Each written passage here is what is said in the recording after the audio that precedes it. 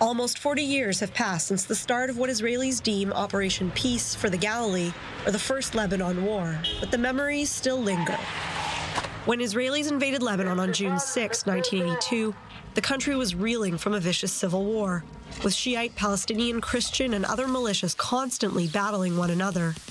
Israel threw its support behind a predominantly Christian militia known as the South Lebanon Army. They were fighting a common enemy, the Palestinian Liberation Organization. Many of its veterans now live in Israel. Our memories were bomb shelters and how to run away from school and get to bomb shelters.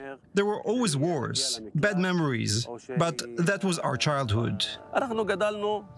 We grew up in Israel's hands. They gave us food and financial support for schools and fuel and everything you want. They say, how could you love Israel? We didn't know any other government. And they fought as brothers in arms alongside Israeli soldiers.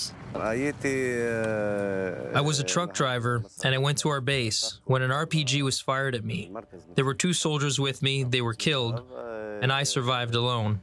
I fought for half an hour before they came for me. The Israeli army and the South Lebanon army came and rescued me.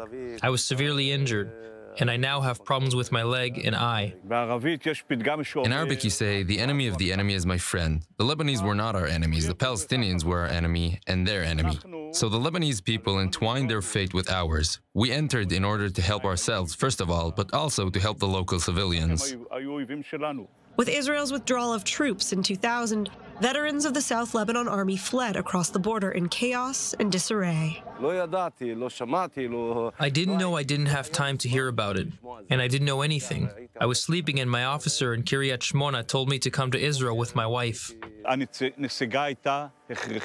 Withdrawing was necessary, but not in that way. It was a disappointing way, and it didn't have to be that way. That day was total chaos. SLA posts started to disintegrate, and they didn't prepare us for that.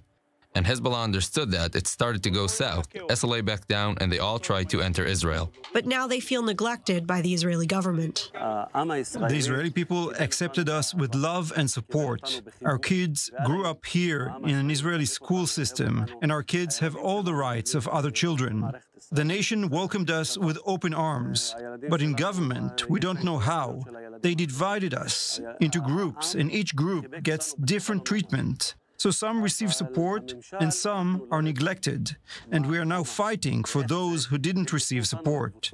The average age for those veterans is 55, and they are living on minimum wage. They work, and if they can't, they live on welfare. They should have been treated like Israeli veterans, and the treatment towards them was a failure and hurtful.